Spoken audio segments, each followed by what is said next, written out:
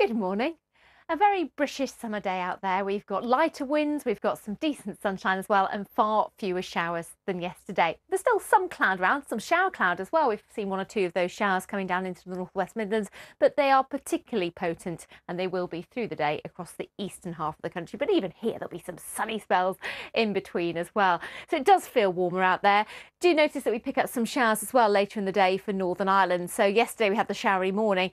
Today we'll have the showery afternoon, but temperatures between 15 and 21, having lost the wind for most except the North Sea coast.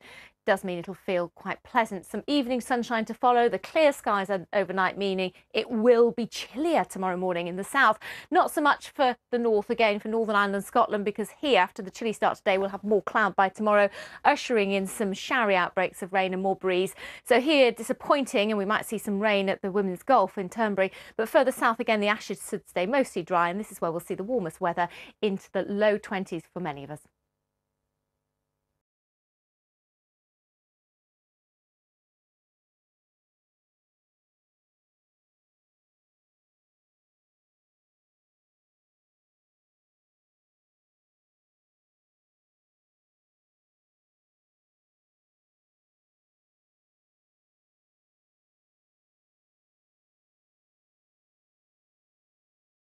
Outbreaks of rain and more breeze.